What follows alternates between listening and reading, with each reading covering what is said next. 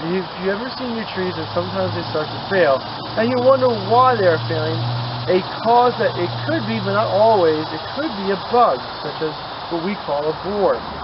And these are two good examples of trees that have borers on them.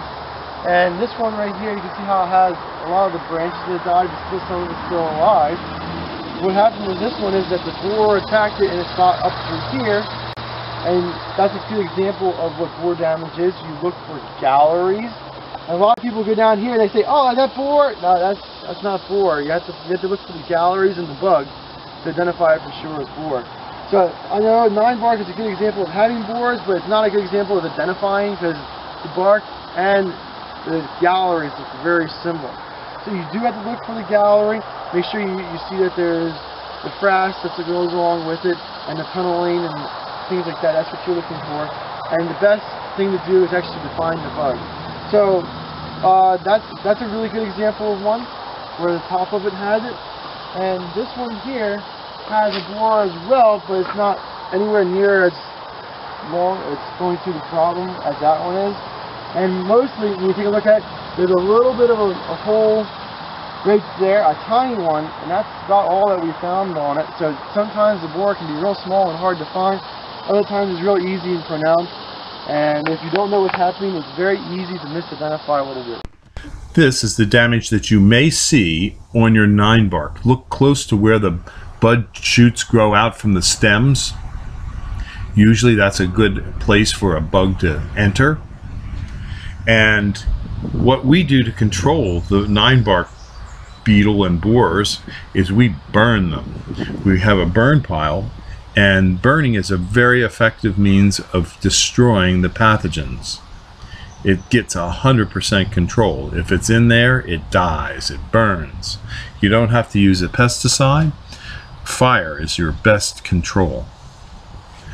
At Highland Hill Farm, we have many different kinds of trees and shrubs that we grow. And we also have a hunter access program. So if you're a hunter, you can come to Highland Hill Farm and hunt geese, ducks, deer, turkey, raccoon, possum. We have all kinds of hunting opportunities here for you. All we ask is you bring us something that we can use on the farm. Sometimes we have you bring a bag of corn for our deer feeder or bird seed for our bird feeders. But just give us a call at Highland Hill Farm at 215-651-8329. And we also do a lot of bartering here. So if you have something that you think that we might be able to use on the farm that you no longer use, give us a call because we'd be glad to discuss bartering opportunities here as well. Just call us 215-651-8329. Thank you.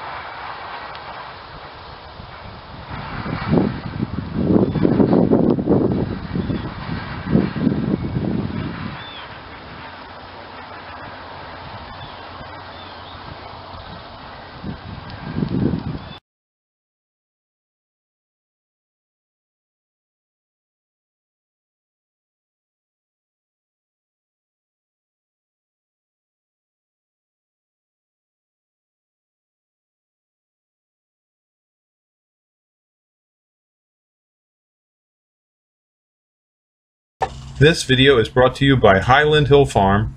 We grow and sell screening and buffering trees for privacy and sound barriers.